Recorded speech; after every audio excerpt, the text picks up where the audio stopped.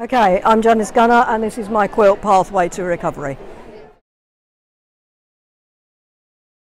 Well, it was inspired by a recent critical illness that I had. In my recovery, I was sitting at home playing on my iPad with some of my images, and this particular image started out as a pathway in a park in Japan on one of my many visits to Japan. And on top of that, I've superimposed pictures of my family, those that visited me whilst I was in hospital, my sons, my sisters, my brother, my husband, and people like that. And then using my pencil, I've scrubbed out bits, and then I pixelated the picture.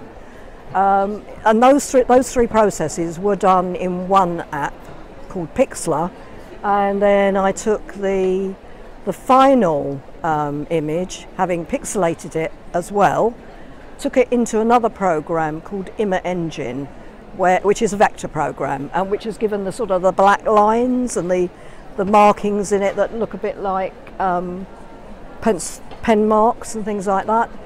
So basically it's a whole cloth quilt. It was then uploaded to a company that digitally prints fabric. So it's a piece of fabric that's been printed from my image.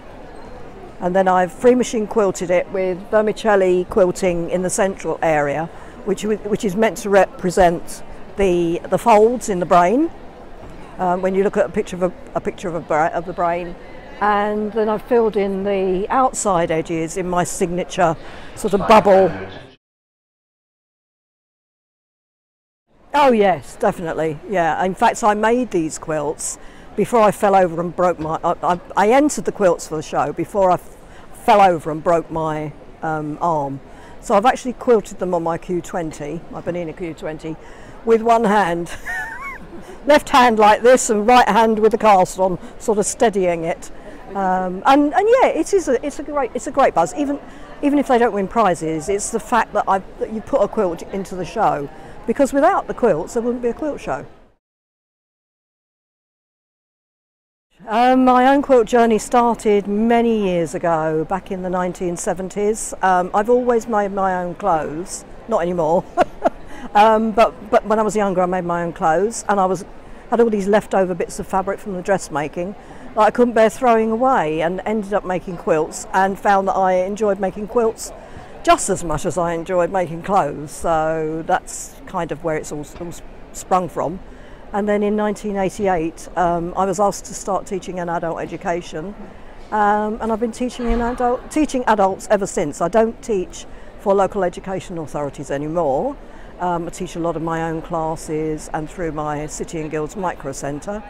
And earlier this year, in recognition of my City and Guilds teaching, I was awarded a Medal for Excellence by City and Guilds.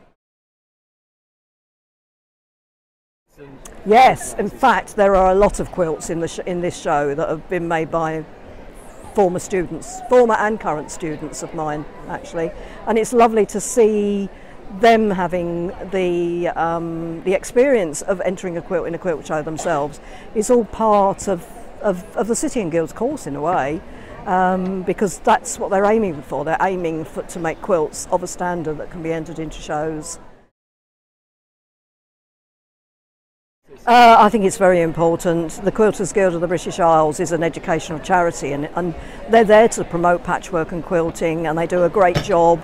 A bit biased in a way, I suppose, because I am a former president of the Quilters Guild. But I've also worked on various committees as well, and I got into it as an exhibitions officer, actually, and was involved with the very first Festival of Quilts, where I was known as Archangel, because I was in charge of all the quilting angels.